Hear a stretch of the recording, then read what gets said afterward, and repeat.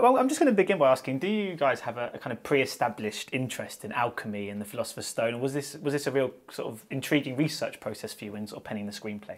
Absolutely. This is, that world is it's so weird and mystical and kind of scary. We went to Catholic school growing up, and so anything like that sounds a little like taboo or forbidden, and it was really fun to dig in on that. And I've always been really fascinated with like Egyptian mythology and some of the kind of weirder mythology of the world. And yeah, the science of the Middle Ages is something that's a really interesting time and place. And we, when we had the idea to do, a movie about the search for the Philosopher's Stone, it really it lent itself to Paris in particular.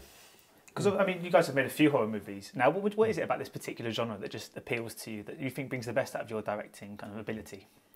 Well, you can really push things into really strange spaces, and it's a very visceral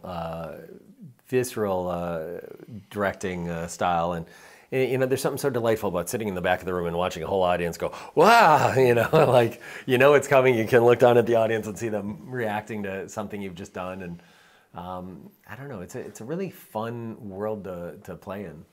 In the genre too, I think you can really do very strange, bizarre stuff that you can't do in most other movies. And I think that's our sensibility a little bit, is to kind of push things into weirdo space. And the genre really allows you to be a lot more artistic in some ways. So when you watch your movies back, in particular, obviously, As Above, So Below, are you able to get caught up in the suspense and appreciate it as an audience member would, or are you almost too close to the project for that to be the case? No, I feel like we have to. Like, in editorial, the only way to judge if this take is better than that take is, okay, what, you sort of we have to trust our own feelings and like, okay, does this one scare me more or does this one scare me more?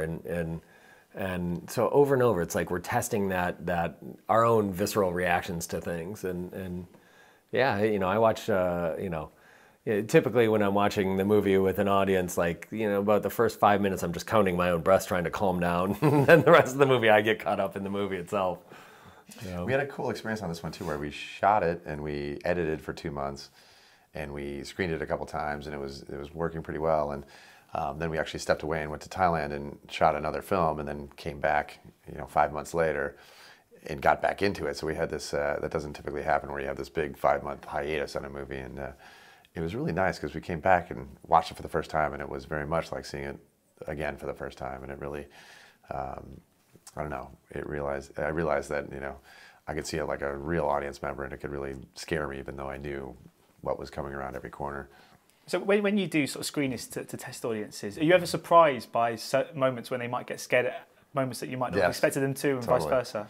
Yeah, absolutely. Or things that, usually it's, I'm surprised by clarity things, like something you feel like is very clear is still confusing to people, or something you don't think people will connect the dots on, like everyone gets. And, that's always an interesting balance. I think, showing those first few screenings for audiences, when you get the feedback, it is so critical for those exact reasons, because you can never totally predict what's going to be perfectly clear and what's not. When I saw the movie, I sort of came out and I just thought, those poor actors to go through all that, shooting on location, all that kind of claustrophobia. But then I thought, actually, that extends to the crew as well, I guess. Oh, absolutely. It must have been quite tough for you guys as well to be down underground for such long periods of time. It was. We shot down here for 5 weeks.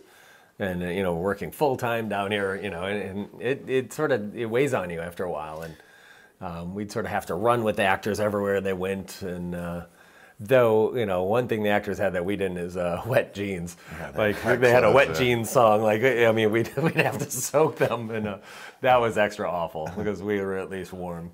And as for working together, how much does it help that you are brothers? Because with my brother's probably the only person I can be nasty to and not feel bad about it. And I was wondering if you can kind of shout at each other or be, bicker, and you don't have to worry about the other person taking offence, I guess. Does that quite help the kind of creative process? It does, though. My brother's like the one guy I can't be nasty to, because if he says "hell with you," I'm screwed. And likewise, no. I mean, we grew up very close friends, so we just, I don't think we're very nasty to each other in general.